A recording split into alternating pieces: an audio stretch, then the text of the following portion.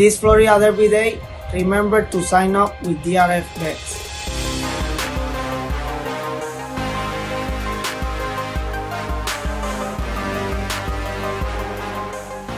Dan Illman, Mike Buer. Race number 12 at Gulfstream Park on Florida Derby Saturday is your Kentucky Oaks prep at Gulfstream. It is the Grade 2 Gulfstream Park Oaks. Let's throw up the field. 3-year-old fillies going 1 mile and a 16th. Mala thought is going to pass this race. She would have been the favorite for Todd Pletcher. She's going to run in the Ashland at Keeneland. She's out. And while you might poo-poo a field of 7, this is a very competitive group.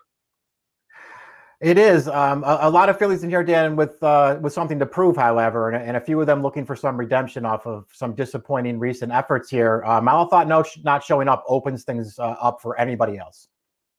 Interesting pace projector as we throw up the Time Form US pace projector. Konlima, who's done most of the damage in her career on turf, she's a fast horse, and she should be able to make the lead, breaking from this advantageous inside post position. The 6 Milfouille just did not have a great trip, and we'll talk about that more in the Devona Dale last time out. If she works out the kind of trip she did in the Demoiselle, she could be dangerous. Something tells me, though, that the 2 Bow Bow girls not going to be last early. Yeah, we'll see where that filly winds up in here. I agree with you, though, that Milfouille feels like she could fall into a right trip here.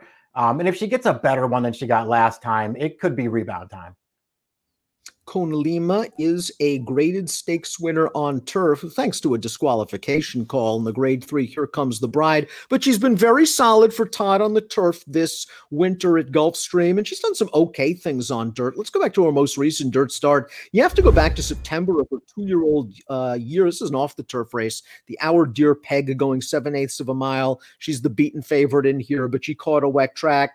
She's a better horse on the turf, but with her speed, she has a little bit of an advantage. I think she's going to have to run a lot better. I think she will drift off the 3-1 morning line, but that's light. No, I agree with you, Dan. And we'll see if she makes the lead in here. I guess that gives her a chance. I mean, she's won on dirt before, and she's certainly run fine on it. I agree with you. It feels like she is a better turf horse. Her dirt races are okay. I would also worry a little bit about her stretching out on the main track. I don't know how that's going to work out for her.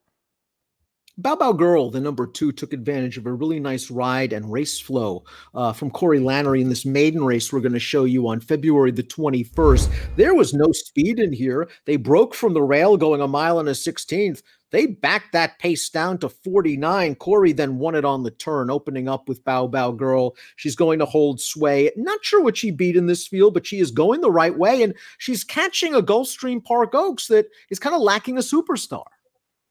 Yeah, those things are all true. I thought that made her the most interesting longer price in the race, Dan. She obviously has to improve again, but she ran pretty well last time.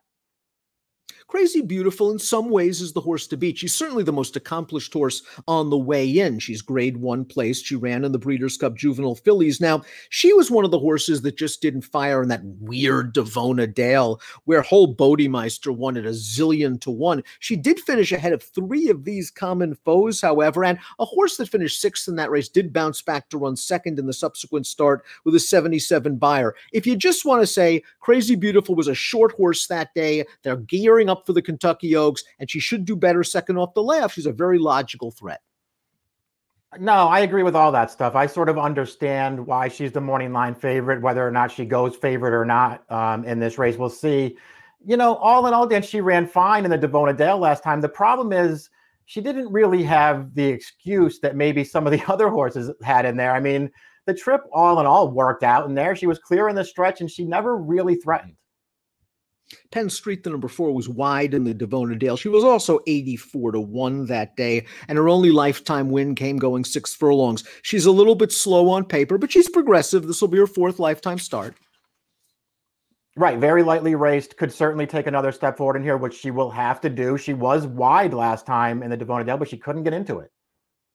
Lenlow Lady needed to drop to the $50,000 maiden claiming ranks to notch her one and only victory, but she won that race by 1 mile, and then she came back in this start. I have to admit I was a little disappointed.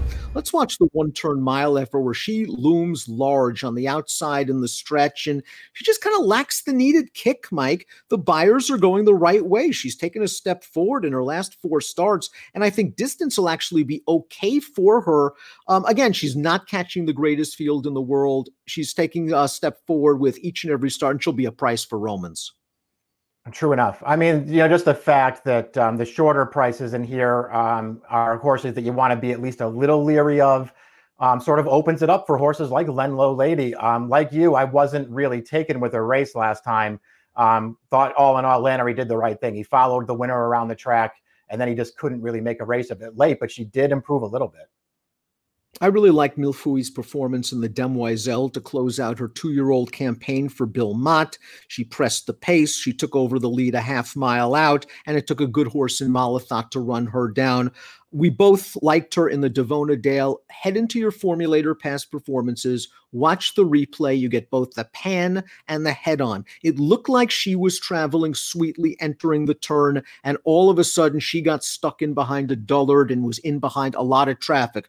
My one concern after that, and that's enough of an excuse in all likelihood, she just didn't run after that. No, I agree with you, Dan. She never recovered after she just got totally shuffled out of contention around the turn. To me, it was disappointing. It's enough of an excuse for me to go back to her in this race, though. I mean, to me, there's just really nothing in here with Malathot not showing up. I think it opens things up for Milfouli to bounce back here. If she runs anything like she did in her final start as a 2-year-old, I just think she's going to beat this field.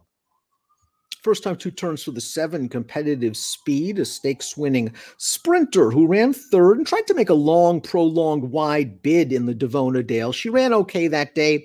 She does have a little stamina on the bottom with Mineshaft, but I have to admit, I'm not sure 2 turns will be her game down the road.